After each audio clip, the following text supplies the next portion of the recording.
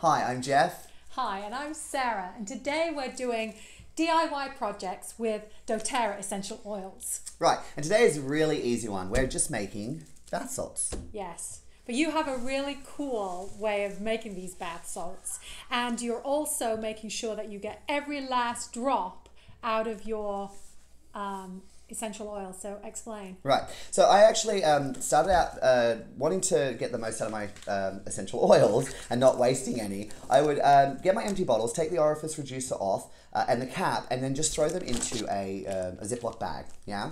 And then simply just add some Epsom salts, and then, throughout the months as it just infuses, right? Yes, it just yeah. infuses I would just keep adding my empty bottles to Epsom salts, and then just keep adding Epsom salts. And then when I wanted to have a bath, I would just use those salts. And so would that be any oil? Any oil, any of the oil bottles that were empty. It didn't matter whether it was a blend, whether it was a touch, any of the doTERRA essential oils. That must I would just throw them in. Divine.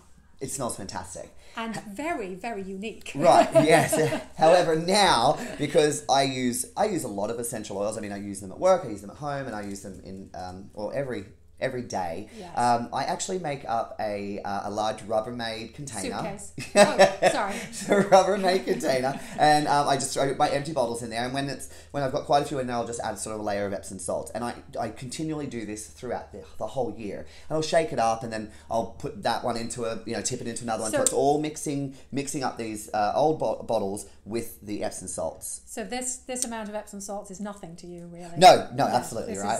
Right. And then the best thing is at the end of the year is I'll make up these cute little containers for gifts for people, and it's just a unique, fragrance with doTERRA essential oils. What a lovely idea! Right. And what did you do here? Oh, so with these, I just I used then this soap colouring, and again, make sure that you're using soap colouring and not food colouring. Yeah. Yes, food dye, yeah, because it will dye your skin, or it will stain your skin, and we know this from experience.